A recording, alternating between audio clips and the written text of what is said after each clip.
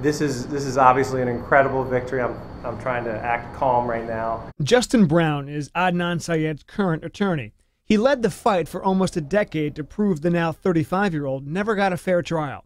Syed has spent the last 16 years in prison for the murder of his high school girlfriend, Hae Min Lee, in 1999. We've made it, and we got him a new trial. In granting the new trial, a Baltimore City Circuit judge said Syed's attorney at the time, the late Christina Gutierrez, failed to cross-examine the prosecution's cell phone expert regarding the reliability of cell tower evidence that allegedly placed Syed near where Hae Min Lee's body was found in Leakin Park. If you're aware of this fundamental problem with the cell phone records, as a criminal defense attorney, you must cross-examine the state's witnesses about those cell phone records. So it's a question we'll never know the answer to.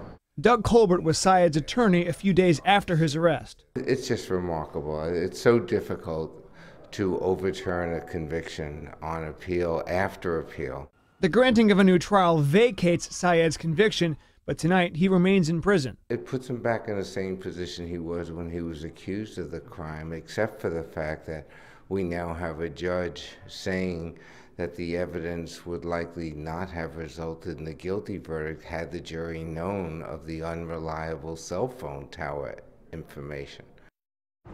And right now, Syed's defense team is working to see if they can bail him out of prison, but that may depend upon whether the state decides to appeal this decision or not. Meanwhile, a very happy younger brother of Adnan, Youssef, told me tonight that his heart started jumping when he got the call from the defense team tonight. We're live downtown. George Lettis, WBAL-TV 11 News. George, thank you.